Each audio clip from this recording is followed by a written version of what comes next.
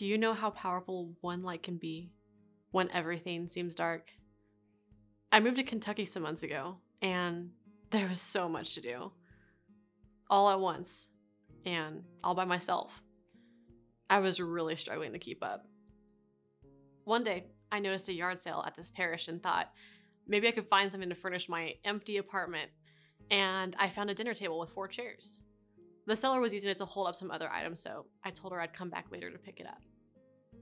Well, when I arrived, cleanup was underway. Hardly anyone was there, and at the space in the gym where the lady was, only the table and chairs were left. So I thought, all right, I'm gonna have to find a way to get this through the gym doors. I'm gonna have to find a way to hoist it into my car.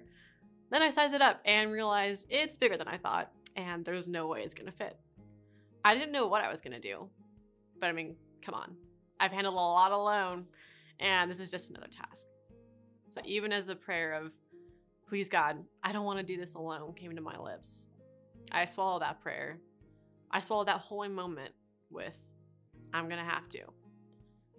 Right as this happened though, a woman came in and saw me standing there, thinking everything through, and she left what she was doing and came to meet me. She said, all right, sweetie, let's take care of this. I got this side, and let's just get it through these doors. All right, go pull a car up while I get the chairs, and we'll get this all figured out.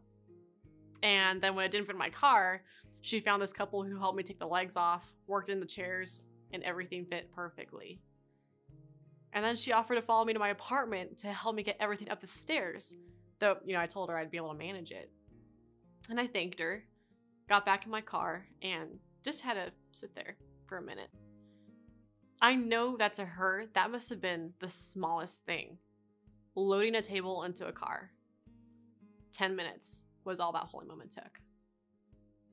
But to me, just when I was feeling overwhelmed, alone, in need of community, of some kindness to make me feel seen, that holy moment was like a light in the darkness. And it was bright enough to shift momentum in my life. Soon after that day, I registered as a parishioner at the parish where the yard sale was held. And now I'm a CCD teacher. I'm on the bereavement committee, and I've joined their Bible study and go to their RCIA meetings. That woman's holy moment has expanded so far beyond what it originally was.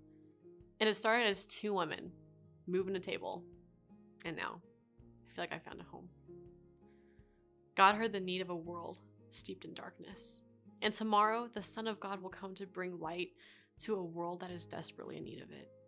And he will answer every prayer, those we consciously pray for, and even those we don't. We're all in need of saving. And behold, tomorrow, he will raise up a mighty Savior for us to give light to those who sit in darkness. Have a beautiful Christmas. God bless you. Want to bring the light of hope to millions of souls who sit in darkness?